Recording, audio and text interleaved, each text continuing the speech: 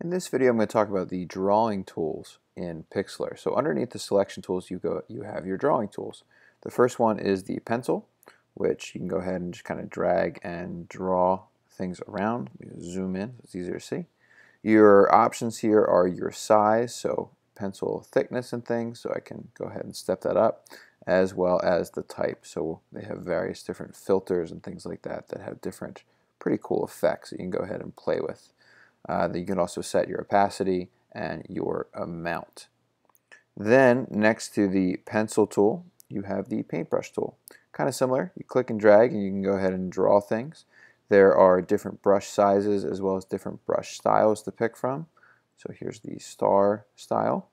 You can go ahead and choose whether you want it to be more of a hard tip rather than kind of a soft filter to it.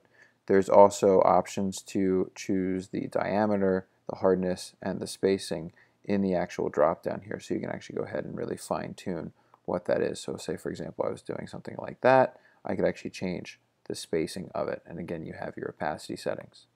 Then you have your eraser, which again you can actually choose exactly the same brush options to then go ahead and change the size of the eraser, things like that, the fill of the eraser, and different points and tips, whether you want it to be square, round, whatever it is. You have the paint bucket tool that fills whatever color is down here at the very bottom of your toolbar. So you first should select the color you want to fill, and you can actually store multiple colors down here. So they let you store up to 6 colors to kind of have handy and ready to go. And then whatever you click on will just be applied by that paint bucket.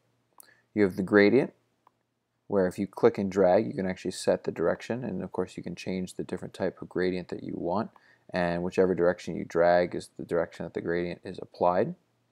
Then you have your stamp tool, which say for example I want to stamp this red. What I first have to do is do a command click here to actually select that as part of my stamp, and now everywhere I click it's essentially just putting that dot, so it's applying the stamp that I had selected from all the way over here and applying it across my artboard.